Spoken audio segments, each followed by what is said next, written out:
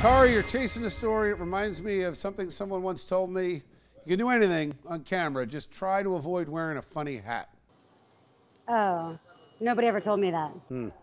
So I'm in the New York City subway station at the moment, actually, and there's a lot of things that you can equate to the New York City subway system, least of which would be a kitchen, right?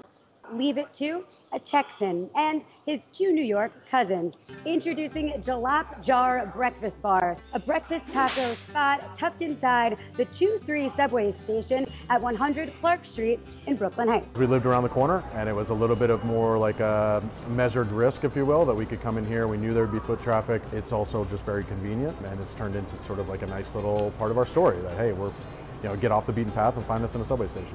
With the chef at the helm from Austin, they are making waves right next to the MTA.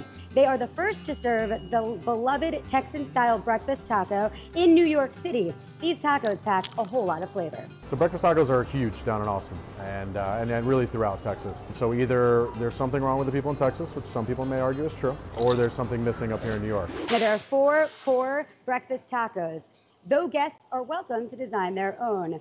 Meat eaters can devour a bacon, egg, and cheese version. Then there's vegetarian options like spinach and feta. All of these will run you about $7 for 2 tacos. Reasonable for a hearty meal on the run. It's for everybody. I mean, we get people that come in here. The Brooklyn Heights neighborhood is very family friendly, so we get a lot of people with strollers and kids. It spans all demographics. And again, it's 2 for $7, so it's cheap and quick. So pretty much anybody can give it a try. Tara, did you drive your car to the subway? I did, Bill. Thanks for calling me out. Yeah, sorry. Yeah. I'm not even, listen, at least I did not mention the price tag on the hat. Oh, that's part of it. Yeah. It's authentic. All right. Thanks, Tara. You don't have more to say? Okay, bye. That was an awkward Skype. Why was that so awkward? Why was that awkward?